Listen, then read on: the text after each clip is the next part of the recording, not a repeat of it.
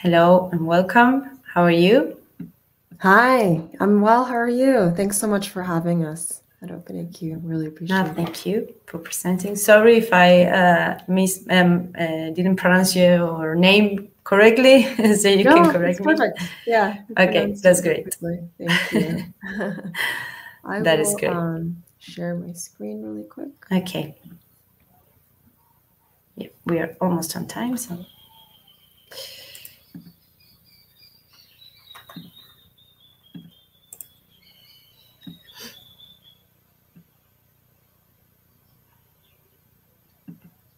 You can put it in full screen. Perfect. I will add it.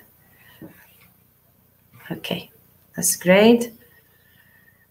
Just we wait until it's just 1 minute and we can start. Great.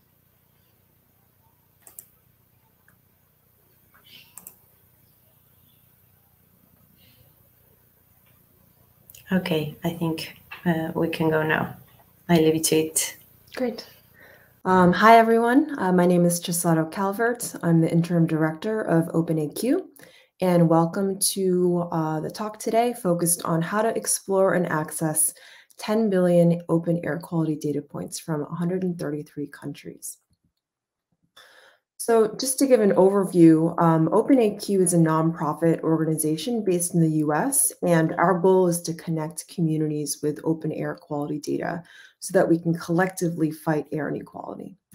And what we essentially do is provide the service where we provide a global air quality data platform, open source, and we make it available to the public. And as of now, since its inception in 2015, we've been collecting data from 133 countries around the globe. And we aim to use the gravity of that data so that we can get diverse stakeholders, including scientists, journalists, software developers, government agency, artists, policymakers, those that are really passionate about making a difference to create clean air, to really work together to fight air inequality.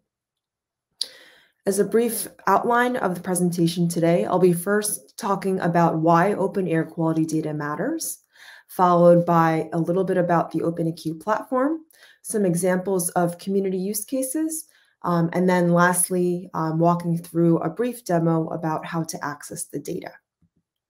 So why open air quality data matters?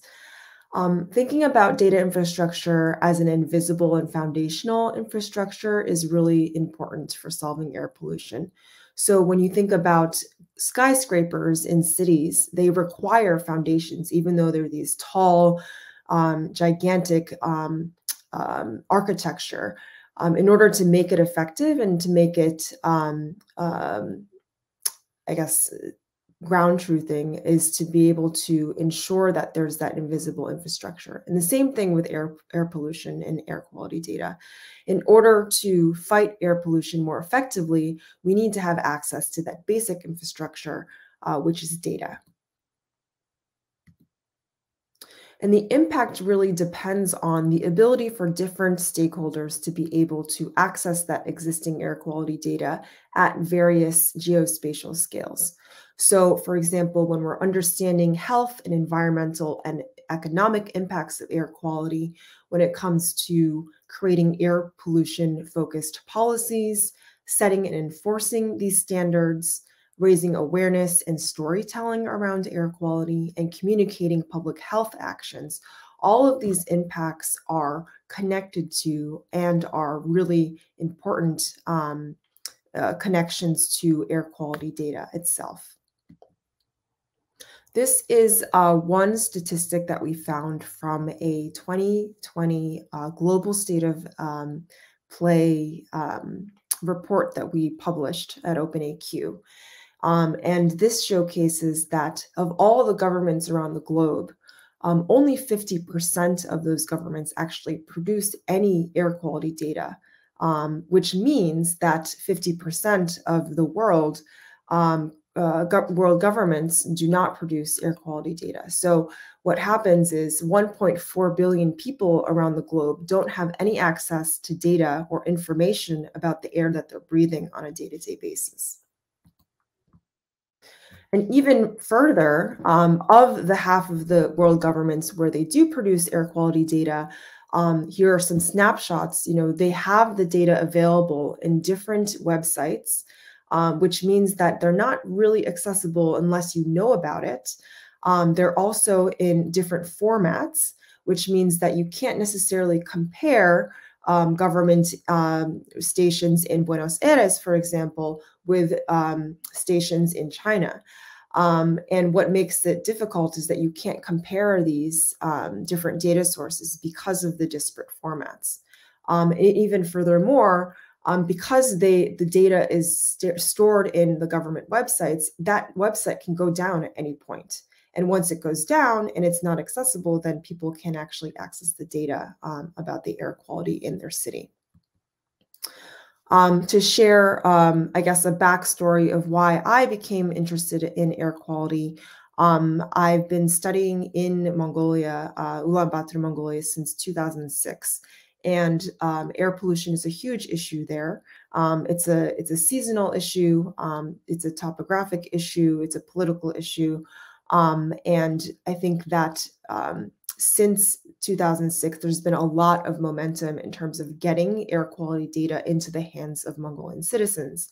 And that gives me hope, and it gives OpenAQ hope in terms of the types of changes and ripple effects that we could see in countries where if that foundational infrastructure is made available to the public, citizens and policymakers, people who are clear advocates of air quality can actually make a change on the ground. Now I'm going to shift over to share a little bit about the OpenAQ platform itself. This is an overview of sort of where the OpenAQ platform fits in within the air quality ecosystem.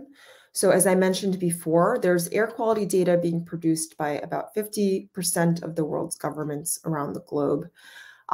We connect that data to the world by actually creating an open, transparent, accessible OpenAQ platform.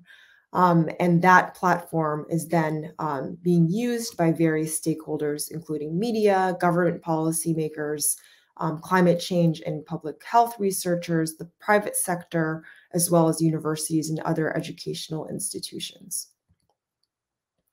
Here's a snapshot of the OpenAQ platform world map. So you'll see each point on the map. These are all the data that we're aggregating and we're making accessible open source in a one-stop shop, one platform. As of today, we've reached over 10 billion air quality measurements actually across the globe, across 396 data sources. And just to clarify, a data source is a data managing entity. So for example, the US EPA would be an example of one source. And we're collecting data from 133 countries around the globe. And as of February 2021, we've not only been collecting reference grade government data, but we're also collecting low-cost sensor data. So that really expands the possibilities of filling in these key data gaps where you see in this map currently, we don't have as much coverage in South America. We don't have as much coverage in Africa or Australia. As I mentioned, it's an open source platform, and that's the beauty of OpenAQ. So this is our GitHub page. Anyone can contribute to the OpenAQ platform, which is really amazing because this means that we can have contributors who are adding sources from Bosnia. We have people who are fixing adapters and making sure that the platform is running smoothly. All these contributions really help to make the OpenAQ platform what it is. Now I'm going to shift over to talk about a few community impact cases of how the data on the OpenAQ platform is being utilized in different ways. My first example is in research. So the US NASA GMAO team has created a real-time, or I guess near real-time global air quality forecasting platform. And this was made available primarily because they were able to do evidence checks between the modeling that they were creating and against the data, the ground monitoring air quality data that's available on OpenAQ. So in terms of the impacts, they were able to compare that key model with the observational air quality data. And the actual platform itself allowed for comparisons across the globe, for example, PM2.5, particulate matter PM2.5 concentrations in China versus Mongolia. And this really also helped to identify broader data availability gaps in NASA's key priority areas. So it really helped to contribute to NASA's research as well as development of new tools for the public to use. Another research example is a study that was conducted by Sarat Guritunga at Urban Missions based in India. And his study really showcased the nitrogen dioxide concentrations and comparing it against the pre-COVID lockdown and post-COVID lockdown period. And he used this research actually to inform policy at the various state levels in India. And so this is a very clear indication of, if the data was not available on OpenAQ, where you can actually track historically what the historical data trends were in a particular place around a particular pollutant like nitrogen dioxide, this kind of study wouldn't have been possible. So we're really excited to see that there are scientists who not only want to conduct this study, but also make those connectivities to push for policy at various government levels.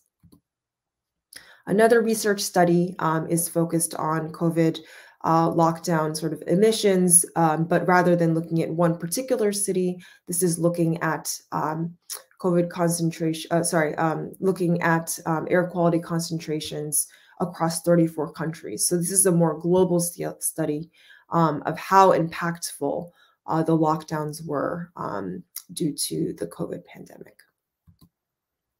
In terms of community groundwork, we've done, in addition to providing the OpenAQ platform, we also connect with stakeholders around the globe.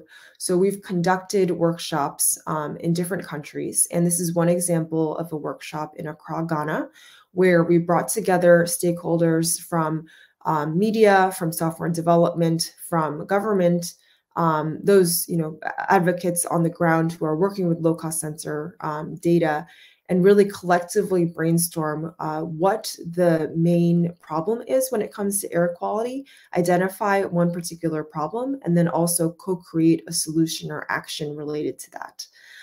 So some key impacts from this engagement that engaged with open data is that they decided that a community statement demanding increased coverage and frequency of air quality monitoring in Ghana is the best foot forward.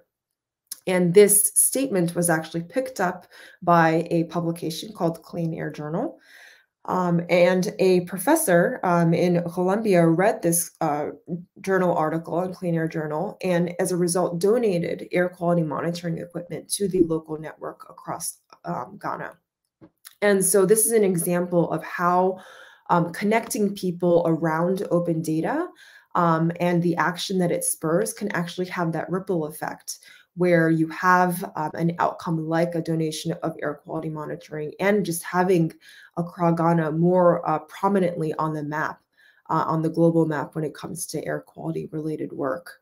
So this was a really impactful engagement that we were a part of. Another community-based workshop that we conducted was in Sarajevo, Bosnia, where we brought together diverse stakeholders once again, and they also wanted to push for a community statement demanding air quality emergency action plans. So this was a little bit different in that it was less about the coverage of the data monitoring network, but rather holding the government accountable to make sure that the public is being informed about the various thresholds of air quality that they are breathing. So they submitted this as a policy recommendation and was able to push for emergency thresholds to ensure that there's warnings once the air quality levels are too high or too hazardous. So this is another example of how we can actually use open data to start a conversation, and how this bringing together of committed stakeholders can really push for advocacy on the ground and make a difference. Now I'm going to shift over to talk about data access on the OpenAQ platform. Just before I show my screen for a demo, I wanted to show sort of broadly sort of 4 ways to access the data. One is through the OpenAQ API. The bottom left is focused on how to use our dashboard, where it's a little bit easier to navigate through the website. And another way is through our AWS S3, which is our storage bucket on the OpenAQ platform. So I'm just going to shift over and share my screen here so that you can see the full website. So this is our homepage at OpenAQ.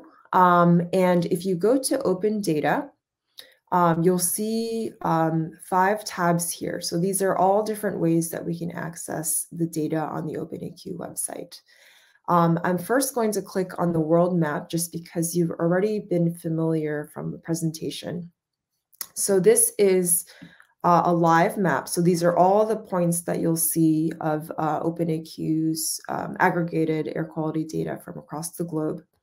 You'll see here, so the circle means reference grade sensor, and the square means a low-cost sensor or air sensor. And here in this box is the various gradations, with each gradation of colors associated with the pollution level. So dark blue would mean that it's the cleanest in terms of PM2.5 concentration, and the highest would be red. So you'll see some red dots here when it's scaled out like this. And then I also wanted to mention that you can actually pick different parameters. So we collect 7 main parameters right now, or pollutants, and we collect several others, but these are our main pollutants that we're collecting. So if you click on CO, you'll see that it'll change in terms of the data collection. If you click on PM10, this is the data that comes up. So it's on default for PM2.5, just given how important it is for public health to understand PM2.5 exposures. So this map, you can zoom in into a particular area, just given that we're focusing in Buenos Aires. Let's see if we can zoom in. So it seems like for Argentina, we don't have as much data right now. I think this is something that could hopefully change in the future, but a lot of the data that's available in South America right now, it looks like it's Chile.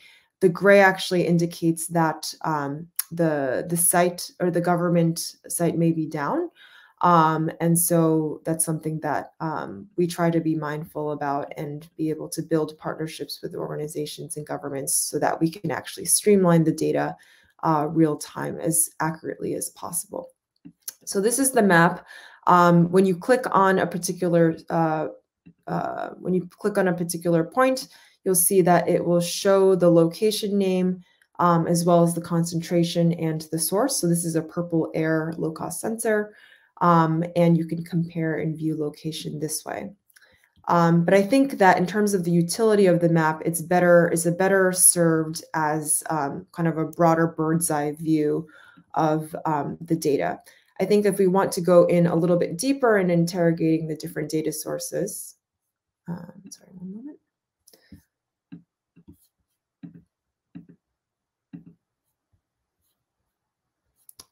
Let's see. Looks like there's a little bit of a connectivity issue. Oh, there we go. Let's go to the locations page. And the locations page will allow you to search or filter by different parameters. So one is country. So if you go down to, let's say, because we know Chile had a lot of resources, or sorry, a lot of data points. You can click Chile, and these are all of the data, air quality data, and these are different pages available in Chile. Each box will have the source, the collection dates, what parameters, so if it's which pollutants it'll be collecting. And then these tags are low-cost sensor because it's Purple Air community. It's a community-based organization that's collecting the data, and it's stationary. We do have some mobile air quality data, which is why we have that tag right there. So if you want to view more, you click on View More, and it will take you to that particular location, and it will share how many measurements have been collected during the project's period, the coordinates, the latest measurements, and there's a technical README for Purple Air if you'd like to learn more about the source itself. And there's a scatter plot that allows you to see the different measurements of PM10. If we change it to PM2.5, you'll see the PM2.5 measurements in the scatter plot across the different dates and times below. And this is a snapshot of the days of the week and month of the year. So if you're looking more broadly at different patterns throughout the year based on different air quality related events or different seasons throughout the year, you can do that. And here you'll have, we aggregate the data by averages. So you'll see the average and counts of the PM2.5 level here. And here's a map in case you are interested in sort of seeing where the nearest PM2.5 or the nearest government grade sensors or low-cost sensors are spatially in proximity to the location that you've selected. So that's another way to sort of find the data by location. Another way you can do is through country. And these are all country boxes here. So you would actually just have to scroll to the country that you're looking into. This time, let's say we want to focus on Hong Kong. You click on Hong Kong and view more. This shows that there's 16 locations, this many measurements, and one source. So it may be a government source, for example. And here is a snapshot of the various air quality monitors that are available. It looks like based on this map in Hong Kong, the data that we've collected is all reference grade sensors. And then you'll see that it's one location. And you can view more, again, kind of like the way that we had done with the locations page. And then lastly, another dashboard way is through the data sets. This is more geared toward, I guess, project-based air quality monitoring networks. And so this is part of a project that we were part of with Environmental Defense Fund based in the US, where they were collecting mobile and stationary measurements. And so if we wanted, and this is updated 7 years ago, so in this sense, this was transferred over onto the OpenAQ platform in February, but we wanted to be able to provide historical data on OpenAQ. So here is a Chicago mobile methane project. So this is a network that was within the project that they were implementing. And so if you click more, similarly to the other pages, you'll see that this historical data is available and life cycle stage. So they analyze their data, which is why we have that life cycle stage pinpointed there. And because it's a mobile monitoring project, you'll see that we'll have the radius here as well as the different geographical points where the data was collected.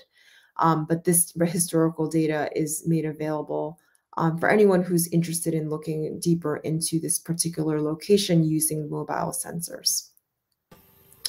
And then the last way to be able to access the data is actually through our API.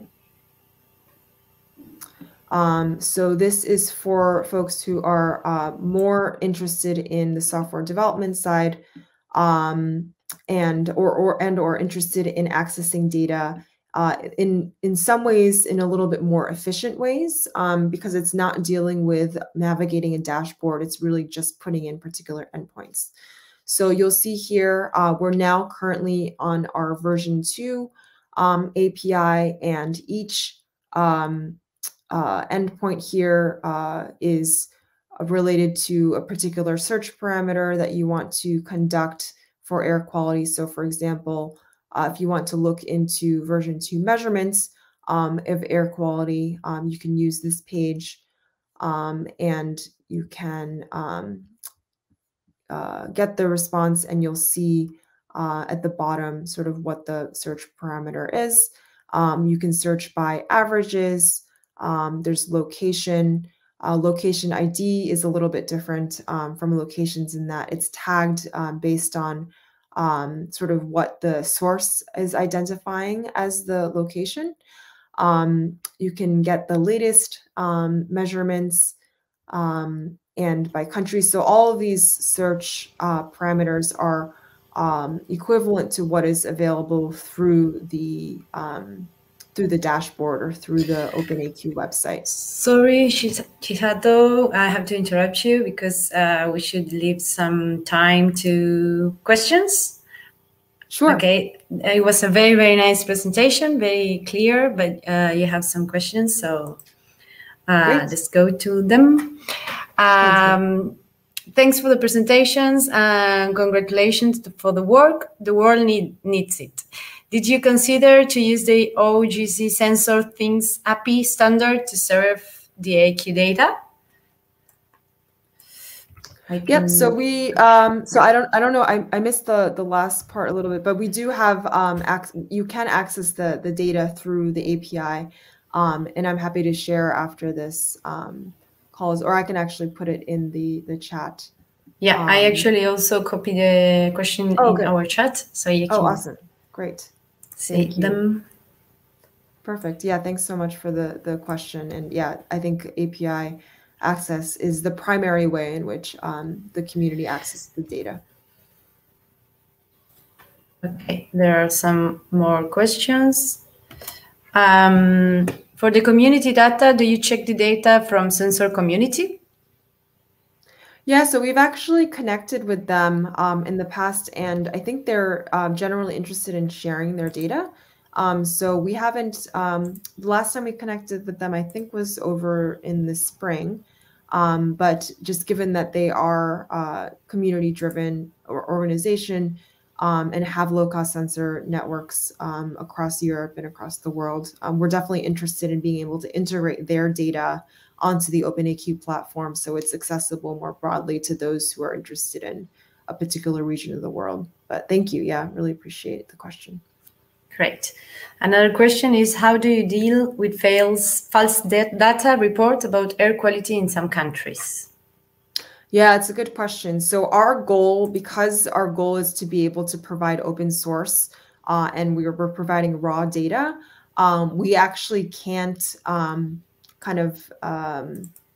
at this point, we haven't done any QA/QC data. And so when there's false reporting, what happens is the value becomes like 9999. It's very clear when a value is, false in the sense that the reference grade monitor is down or something, if there's a bug or something like that. But it is, because we are an open source platform, it really is on the user to be able to differentiate that. So we could probably communicate that more broadly, but we don't have, because we're either the government is providing the data or we're pulling the data.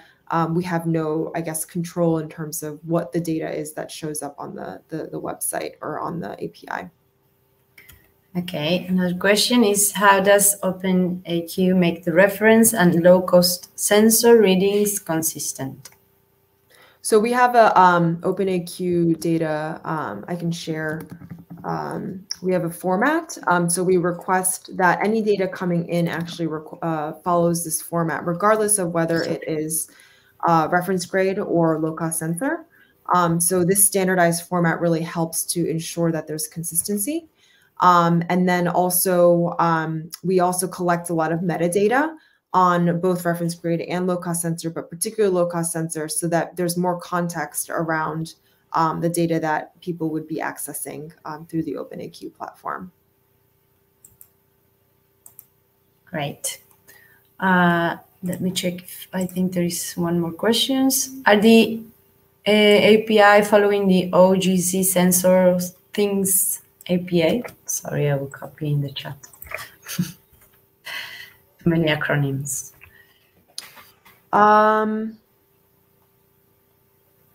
You know, I'm actually I haven't heard of the OGC sensor things API. Everything on our system is actually run through AWS, and so all the protocols and sort of the coding that we're doing is through that. But we'll definitely look into this as well. Okay, I think we have covered all of the answers, all of the questions, sorry. It was a very, very nice talk. Thank you very much. Thank you. Yeah, and thank you for everyone who's tuned in, and definitely visit our site at www.openaq.org. Thank you so much. Really appreciate it. Great. See you.